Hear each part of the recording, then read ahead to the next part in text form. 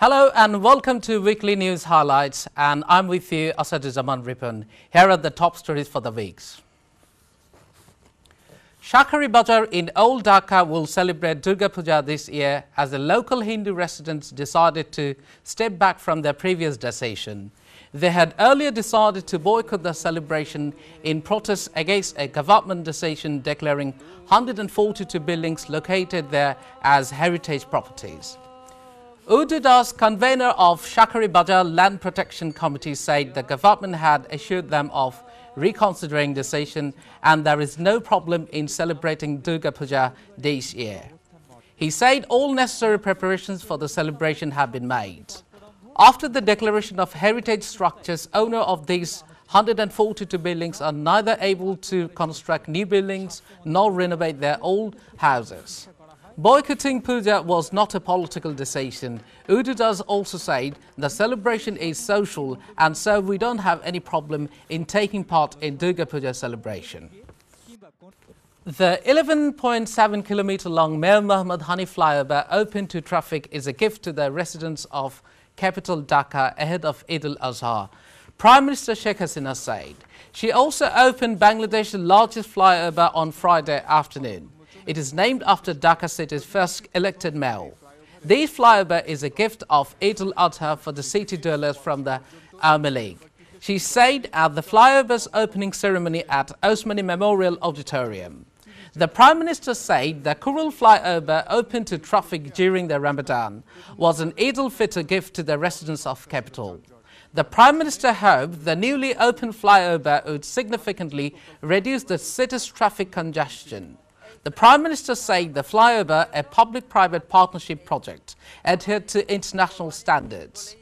Road communications with 30 southern and southern western districts would become easier with the flyover in place.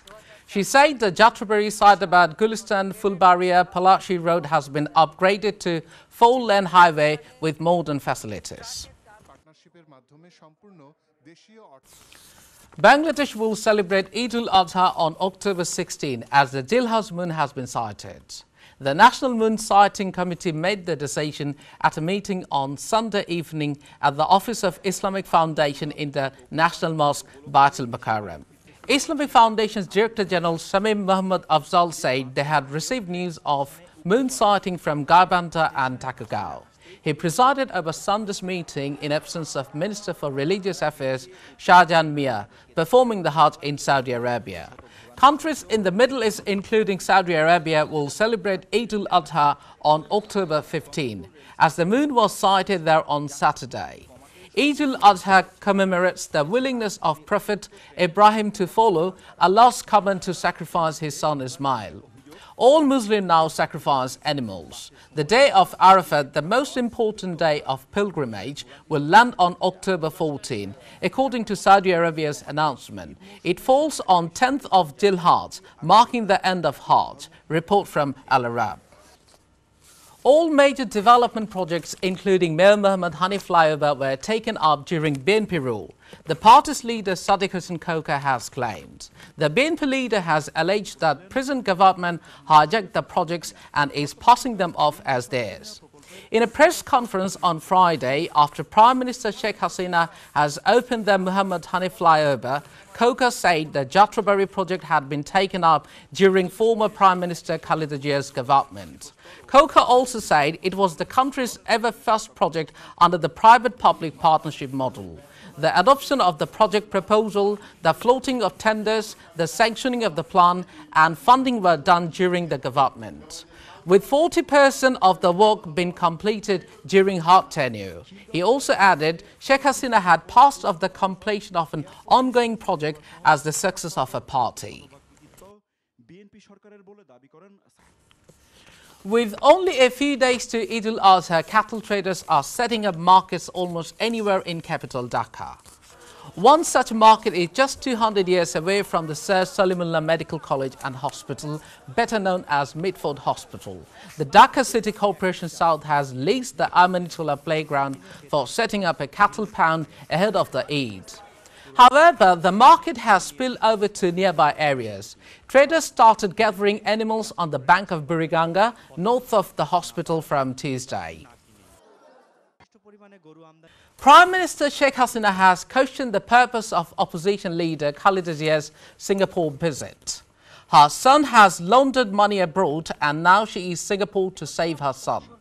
The Prime Minister also said her arch-rival is getting back money son laundered to Singapore. The BNP chairperson went to Singapore on Wednesday for a health checkup. Ruling Army League leaders have been claiming that her last visit to Singapore had a different motive to one than the party stated. At Thursday's rally in Jamalpur, Prime Minister Sheikh Hasina again alleged that the opposition chief was desperate to save the war criminals as she loves to have them as her allies. The BNP has failed to give the nation anything other than militancy, terrorism, corruption and ill governance. She also said those who lied about the Kaaba, set fire to mosque and burned the Quran can never be Muslims. Later, she inaugurated several development projects from the rally stage and laid foundation stones of several projects. The opposition party BNP has accused the government of creating a civil war-like situation in the country in a bid to avert the next general election. The party's standing committee member Rafiqul Islam Mia made the allegation at a discussion organized by Desh Premik Nagarik Party at Dhaka Reporters Unity on Friday morning. Rafiq said people are doubtful about the next election being held against the backdrop of senior government advisors who are calling for continuing the ongoing parliament session beyond its scheduled end on October 24. Those are the top stories of weekly news highlights. Thank you for watching me. Please see us again next week in the same time. Allah Hafiz.